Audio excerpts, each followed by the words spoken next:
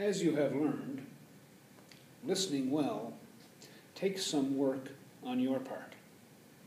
However, even when you have mastered effective listening skills, you will still have to overcome some barriers that keep the message from getting through.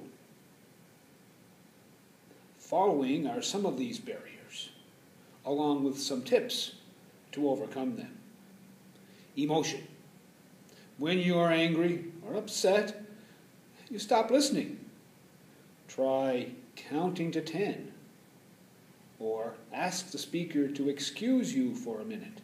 Go, get a drink of water, and calm down. Boredom. Maybe the speaker is dull or overbearing. Maybe you think you know it all already. There's no easy tip for overcoming this barrier. You just have to force yourself to stay focused. Keep in mind that the speaker has important information you need to hear. Distractions. Anything from too much noise or activity on the site to problems at home can steal your attention. If the problem is noise, ask the speaker to move away from it. If a personal problem is keeping you from listening, concentrate harder on staying focused.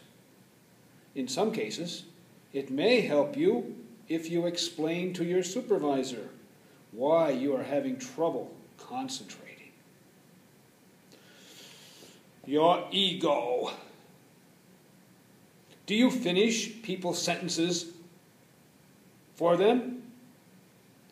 Do you interrupt others a lot? Do you think about the things you are going to say instead of listening?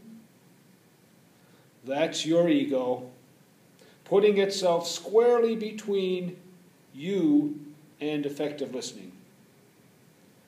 Be aware of your ego and try to tone it down a bit so you can get the information you need.